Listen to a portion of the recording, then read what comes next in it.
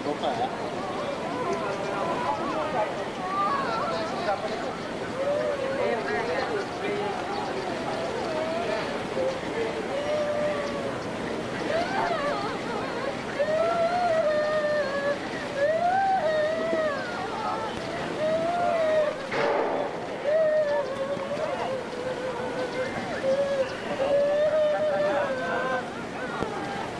Tawagan ko na eh.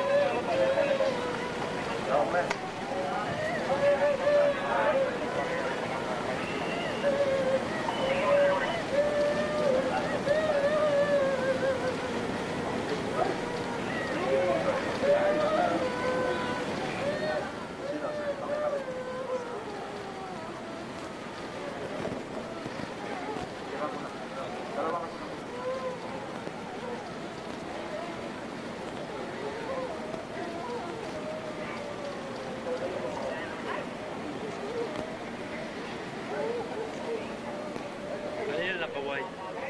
White na ako. White na.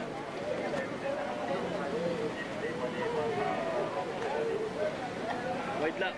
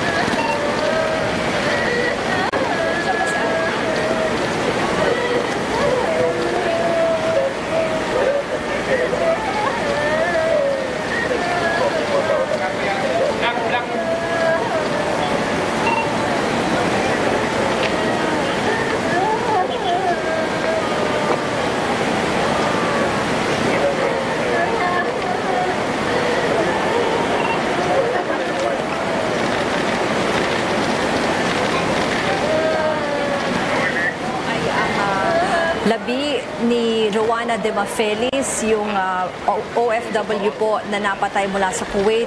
Nakita natin yung nagiging emosyonal ay ang mga kapatid po, mga anak ni Joanna Demafelis. Kadarating lamang ng mga ilang minuto pa lang ang nakalipas nang dumating po ang labi na yan ni Joanna Demafelis, lula ng Gulf Air Flight GF154. Nakikita niyo rin po sa live na kuha na yan ang ilang opisyal, kasama si Foreign Affairs Secretary Alan Peter Cayetano, nandyan din si OWA Administrator Kakdak at Deputy Administrator Arnel Ignacio at ilan pang mga opisyal ng POEA.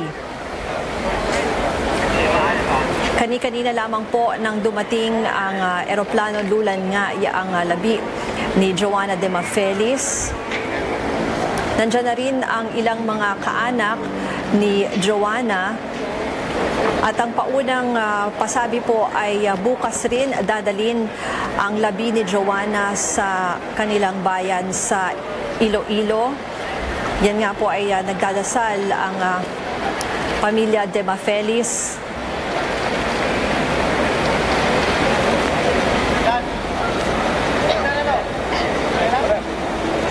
Kani-kanina lamang nang lumapag ang Gulf Air 6 GF-154. Laman nga po yung mga labi ni Joanna Demafelis. Ilan sa mga opisyal na nakikita natin dyan, si Foreign Affairs Secretary Alan Peter Cayetano, gayon din si OWA Administrator Kakdak.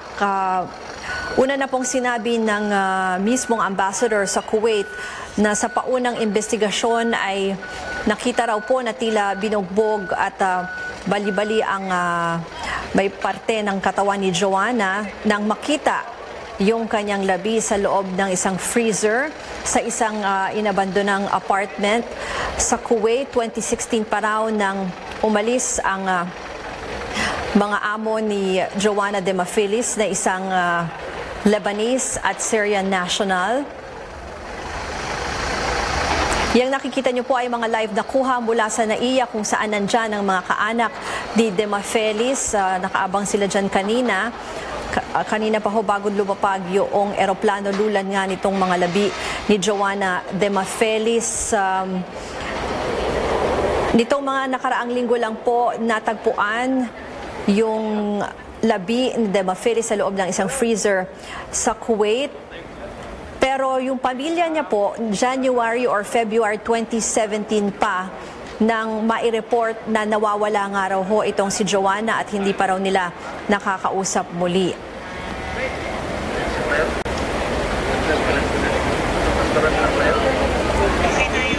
Ang paunang pasabi po ay mula dyan sa NAIA, bukas ay nakatakdang dalhin naman sa Iloilo, sa kanyang hometown, ang labi nga po ni Joanna Demafelis. Manatiling nakaantabay sa CNN Philippines para sa iba pang detalye kaugnay nito. Susunod na ang Sports Desk. Ako si Ruth Cabal. Magandang umaga. Secretary.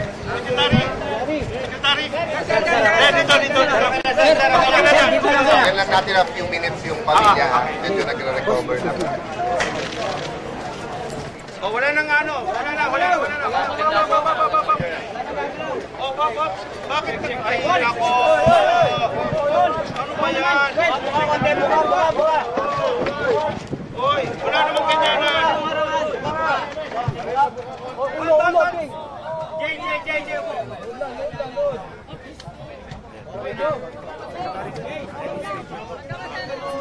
Well, ang direktiba ng ating Pangulo ay gawin ng lahat ng DOLE, ng DFA at ng lahat ng ahensya, ang ating embahada, ang lahat na magagawa para sa proteksyon ng ating mga OFWs abroad.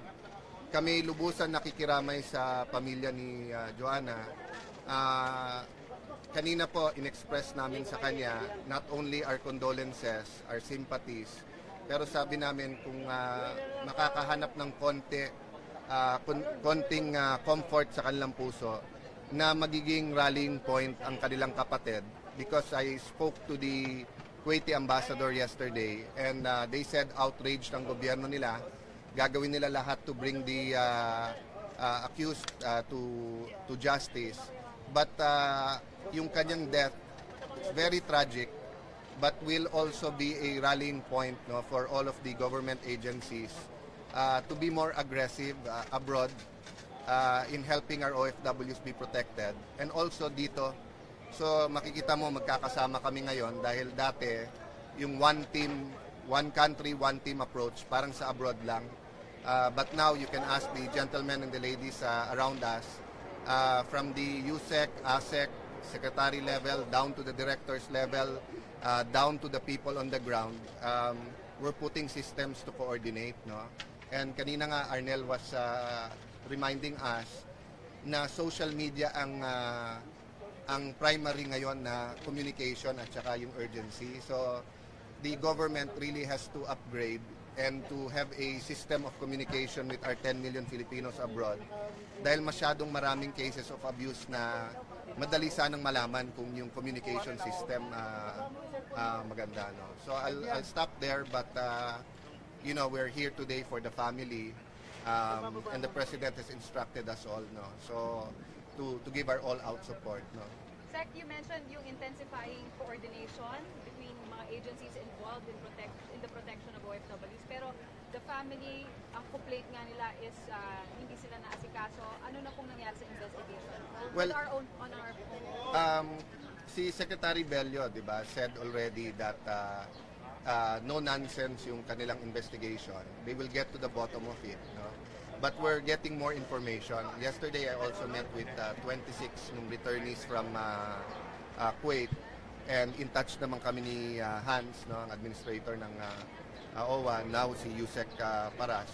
And there are so many cases na, you know, halimbawa, if you look at Saudi, more than a million Filipinos there, but 100 lang ang personnel natin. Combined na yon, labor, tourism, yung defense attaché, tapos yung DFA people, no? So we really need the use of technology. But ang sabi namin, there's always no excuse to be discourteous or hindi maasikaso yung isa. Pero to, sir, na may na-recall na? Sorry. Ang makakasagot kasi sa OWA. Welfare officer has been recalled, ordered recalled by the Secretary of Labor. What's her name? Her name is Sarah Concepcion. She has been recalled. Anong napatunayan, sir? Why was she recalled? What will happen? Well, there was no reply or response to the request for assistance. Will there be more? There will be more recall of our officials there as we go along with our investigation. No? Yes, the investigation is not yet over. In fact, when of Concepcion comes home, there will be a deeper look into this. Sir, may update po ba kayo dun sa employer kasi di ba missing sila? There are some things that we cannot say in public kasi baka maano yung investigation, no? But you know, the Kuwaiti government assured us that they are outraged and that they will exert all efforts, no, to bring the to justice. You know, na-release naman siguro sa inyo yung initial information, di ba, na Lebanese yung lalaki, yung babae Syrian, and it's been some time na since they fled Kuwait, no. Having said that, yung VACC nga is here and they're watching over the case, and they're also familiar with the Interpol system, no.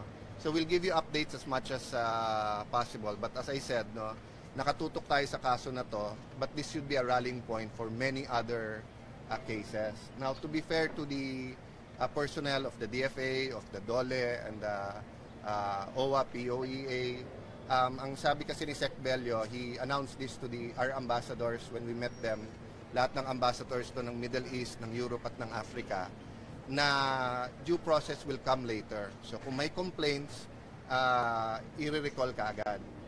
We cannot do this exactly the same sa DFA because alam niyo naman may ibang system for the acceptance of our ambassadors abroad, no?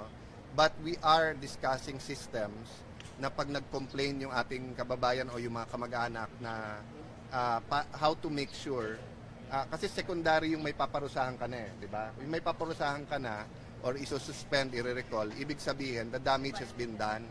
So we're also working hard together. Itong mga kasama ko sa harap ninyo, yung iba wala dito, paano ayusin yung sistema. So whether private message ka sa Facebook or pinost o nag-send ng text, di ba?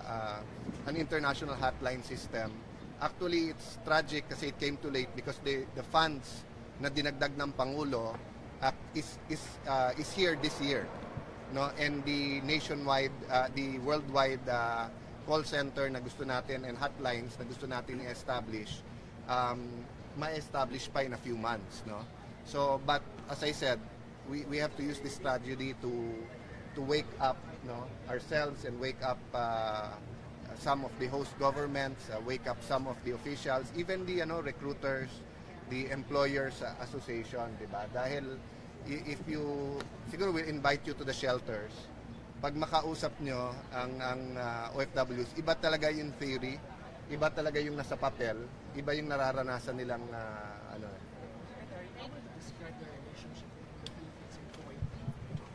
Well, we're going through a very rocky period. We have had very, very good relations with them. In general, they love Filipinos. If you remember when Iraq invaded Kuwait, Filipinos did not leave the families that they were serving. Despite the offer for repatriation, despite the efforts of the governments then, despite the international coalition, sabi nung maraming Filipina domestic, pamilya din namin sila, so hindi namin iiwanan, no? And of course, we supported the Kuwait government, but that was 30 years ago. So, if you look at the numbers, they're substantial kasi. Totoo din naman yung sinasabi ng Kuwait na it's not a majority. It's somewhere between 3 to 5% ang may problema sa Kuwait. But remember, people are not statistics eh. Each and every life matters. So, we're going through a rocky period sa ating relationship. But I think there's going to be some firm commitments and some resolutions. And this is having a cascading effect then sa ibang mga host countries. We have ordered our people, whether sa DOLE o sa DFA, to engage yung ibang host governments and hindi man na sa publiko, hindi man na sa media yung cases of abuse or cases of maltreatment or complaints ng OFWs natin doon. We're working double time to communicate it to the host countries.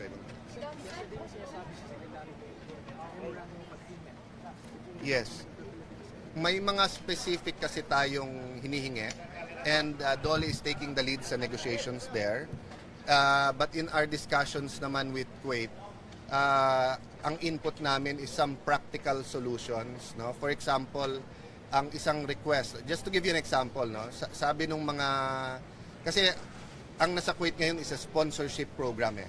Correct me Hans, di ba, if I'm not. So, meaning yung sponsor is responsible for yung hinar nila. So, that's their reason to hold on to the passport. So, minsan, ayaw umalis or tumakas yung employee. So, ang isang practical solution doon, yung embassy ang humawak ng passport. So, but all of this is under negotiation, di ba? Tapos, yung persistent reports na underpaid o yung nasa kontrata, sinasubstitute. So, we will also study, we will also discuss kung pwede all payments will be sa ATM para may official record kung magkano pumapasok. Diba? Hindi na he said, she said, na sasabihin ng employee, 90 lang binigay sa akin, 120 ang usapan namin. Sasabihin ng employer, hindi, binigay ko. Hindi ano. So, napakahirap eh, no? So, those are two examples, no, of practical measures. And DOLE is being very, Bebot is being very aggressive, no, in what they will ask from Kuwait. And then we're doing it quietly with other host countries because syempre then the relationship is important, but we have to communicate to them that core interest natin yung people natin, yung OFWs. How is Kuwait responding to those requests? They're responding positively, but we want firm commitments and we want fast action. As you know, they've declared the amnesty. And yesterday we requested an extension of 3 months para kasi ang estimate natin Hans is about 10,000 ang gusto umuwi, no? So far around 2,000 ang naglista, no? And then there are penalties. So basta contract workers, OWA has been very aggressive. Dati they wait for the recruiters to pay, but under the new administration and under Hans, they pay first, then sa kanila hahabulin kung sino. Then undocumented, mabilis ang pasahan namin. The 1 billion peso ATN fund is now, binago na rin namin guidelines para mabilis itong ma-release. No? So even the assistance, ayaw lang namin i-announce ngayon yung kung magkano, but it's substantial. And of course, I'd like to thank the OWA board for being very progressive, no, in their view. Kasi dati parang ang, not naman recently lang, but nung nag-start out ang OWA, POEA, ang DFA, parang ano na, paano makatipid eh. Ngayon talaga kung paano makatulong. So, sabi ng Presidente, nandiyan ang pera, gastusin nyo, basta use it wisely. Sir, clarification, gusto ko lang maintindihan ng mabilis. Pagka nagreklamo yung isang OFW, Ano yung proseso? Tapos gaano katagal bago ma-action? For example, kung totoong nagreklamo yung family June pa of 2016, inabot ng November na namatay na si Joanna. Paano yung proseso? Let me be very, very clear. No? Abroad, one country, one team. So whether nag-complain yan sa labor attaché, whether nag-complain yan sa staff ng DOLE, kung may OWA doon, kung may POEA doon, whether mag-complain yan sa ATN officer or sa ambassador, ang utos ng ating Pangulo, agad-agad asikasuhin. Okay? Having said that, depende sa bansa, may limitations. So there's never an excuse not to act upon it right away. Now, how we act upon it, minsan kasi may mga restrictions sa mga bansa. For example, not all countries have Facebook. Diba? Not all employers allow their employees to have cellphone. So minsan pag nag-cry for help pero wala kaming address, 'di ba? Or hindi namin alam na saan, hinahanap pa, nire-rescue, no? Having said that, order nga ng Pangulo is to upgrade and to use technology. There's no by the end of the year, we'd like to have a full database of all Filipinos, documented or undocumented, overstaying or legally staying in whatever country, any country in Europe, in Northern America, in the Middle East, no? So that we can better serve. Having said that, remember, marami sa kanila mobile, lalo sa Middle East. Pag nawalan ng trabaho, instead of umuwi at humanap ng bago, di ba, lilipat. And the sad thing is minsan, kapwa Pilipino nagbebenta sa kapwa Pilipino kasi dun sa mga areas na may ban, malaki talaga ang sweldo o kaya yung recruitment fee na bawal naman, no?